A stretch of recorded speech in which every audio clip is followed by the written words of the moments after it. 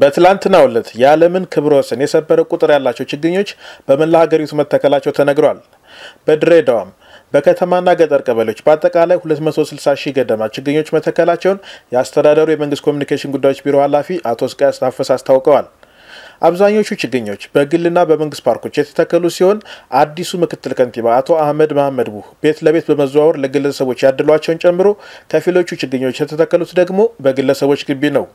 እንደ ድሬዳዋ ሞቃታማ አየር ያላቸው ከተሞች ግን መንገዶቻቸውም ዛፎችን ይሻሉ። በዚህ ረገድ ድሬዳዋ አስቀድሞ ጥሩ ስም ነበራት።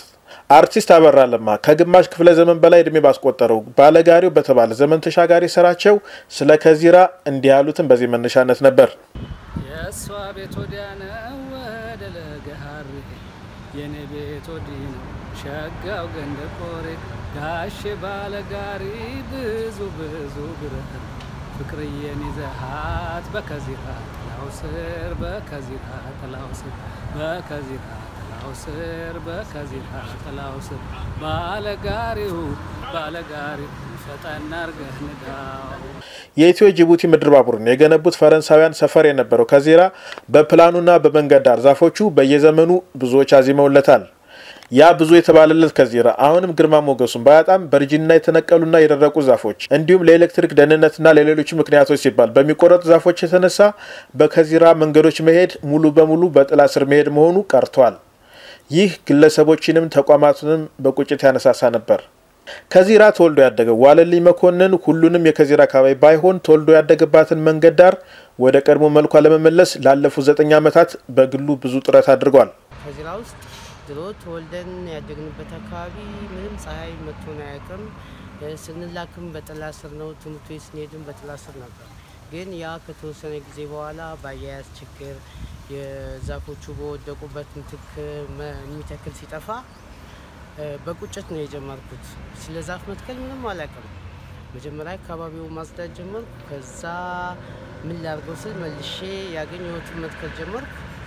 በሂደት ነው እኔ አትክልተኛ የሆንኩት። ስጀምር ምንም አላውቅም። እዚህ ቦታ ላይ ነው አትክልተኛነትም የተማርኩትም ያወቅኩትም እና ከቤተሰቤ ውጪ ማንም ይደግፈኝ አልነበረም።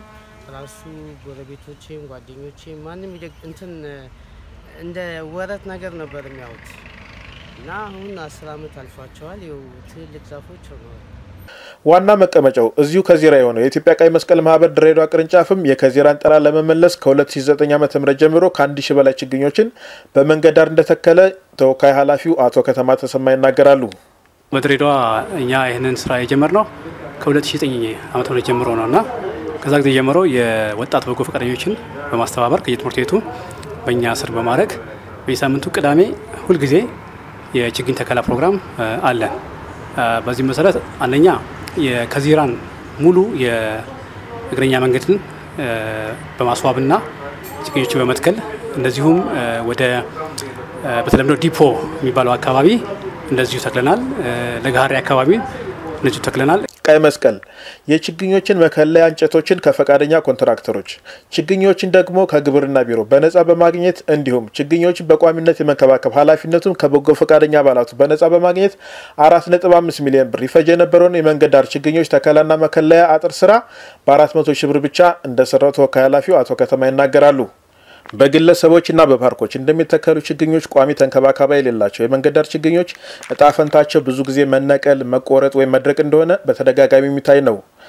ከ2 ዓመት በፊት በቀይ መስቀል አማካኝነት በመንገድ ዳር ከተተከሉት 1000 ችግኞች መካከልም 80% እንደጸደቁላቸው አቶ ከተማ ይናገራሉ። ለጎዳና ተዳዳሪዎች፣ የአእምሮ ህሙማን፣ እንስሳትና ህፃናት ተጋላጭ የሆኑትን የመንገድ ዳር ችግኞች ማሳደግ ከባድ ከመሆኑ አንፃር ይህ አሃዝ እንደ ስኬት እንደሚያዩት ነው አቶ ከተማ የሚገልጹት። ችግኞች አጀንዳ ከመሆናቸው በፊት በችግኝ ተከላ ብዙ ጊዜና ገንዘብ ያወጡት ወጣት ዋለልኝና ቀይ መስቀል ማህበር በአገር አቀፉ ተነሳሽነት ደስተኛ መሆናቸውን ገልጸው ዘመቻው ግን ከክፍተት የጸዳ አይደለም ይላሉ። አይተው ከሆነ ወደ ራስቴል አካባቢ ስትሬት የተከልነው እኛ ነን። የአንዱ ችግኝ ዋጋ 1000 ብር ነው። ከሌላ አካባቢ ያመጣ ነው፣ ከቢሾፍቱ ማለት ነው። ችግኛው በጣም ውድ እየሆነ መጥቷልና እኛም ሆነን ሌላውም አካል ችግኞችን እያዘጋጀ እያፈላ ለተከላ ዝግጁ ማድረግ አለበትና ዞሮ እንደምንለው ነው ወደፊት ይሄን ስራ ለማስቀጠል የቅንጅት ስራ ያስፈልጋል። በከተማ ደረጃ የሚቋቋም አንድ ስትሪንግ ኮሚቴ ኖሮ ከተለያየ መስሪያ ቤት ተጣጣጡ ሁሉም የበኩሉን አስተዋጽኦ ቢያደርግ ከተማችንን መቀየር እንችላለን። ወጣት ዋለሌ በበኩሉ ለ9 ዓመት ሰፈሩን ወደ ቀድሞ መልኳ በመመለሱ በብዙዎች የተደነቀ ቢሆንም አስፈላጊው ድጋፍ አለማግኘቱና በትላንትናው ዘመቻም አስተዋሽ ማጣቱ እንዳሳዘነው ይገልጻል። የሚታወቅ ቦታ ሆኗል። ሙሽሮች የሚነሱበት ብዙ ሰዎች መጥተው የማያልፉት ቦታ ነው። ነገር ግን ተቸግሬ ነው እየሰራ ያለሁት። ኢቭን አሁን 9 ዓመት የቤተሰቤን ውሃ ነበር ማጠጣው። የቤታችን ውሃ ተቆርጧል። 1 ዓመት ሙሉ ውሃ የለኝም። ይሄ ትንሽ እንትን ይለኛል። ትኩረት አልሰጡትም። ይሄ አሁን ትላንት በአገር አቀፍ ደረጃ የተደረገው ነገር መነሳሳቱ እኔን ምን ያህል ነፍሴን ሀሴት እንዳደረግ ያደረገኝ ለምን ለረጅም ጊዜ ያንተ ብቻ መስሎ የሚታየህ ነገር የብቻ የሚመስልህ ነገር ሰዎች ወይም በአገር አቀፍ ደረጃ ትኩረት ተሰጥቶት እንደዚህ ትልቅ ስራ ተደርጎ ሲሰራ ሳይ እኔ ትላንትና ለኔ ትልቅ ቀን ነው። ልክ እንደ ልደት ያከበርኩ ቀን ነው። ነገር ግን ብዙ ችግር አለ። ዛፍ መትከል በዘመቻ ብቻ የሚሰራ ስራ አለ። እኔ በአንድ ወር ብቻ ሰርቼ የጨረስኩት ስራ አለ። 9 ዓመት 10 ዓመት ማለት ቀላል ነገር አለ። ያን ሰው እድሜ ነው። ወጣቱ ዋለልኝ ካስተዳደሩ አስፈላጊውን ድጋፍ ካገኘ ሌሎችን የከዚራ መንገዶችንም በኃላፊነት ተረክቦ ሊያለማ ችግኞችንም አፍልቶ በማቅረብ ያቅርቦት እጥረቱን ሊቀርፍ እንደሚችል ይናገራል። ድሬዳዋ ከጎርፍ ተጋላጭነቷና ከሙቃታማነቷ አንጻር ከየትኛውም አካባቢ በላይ አረንጓዴነትና የችግኝ ተከላ እንደሚያስፈልጋት የተናገሩት አዲሱ ምክትል ከንቲባ አቶ አህመድ መሐመድ ለዚህም ትኩረት እንደሚሰጡ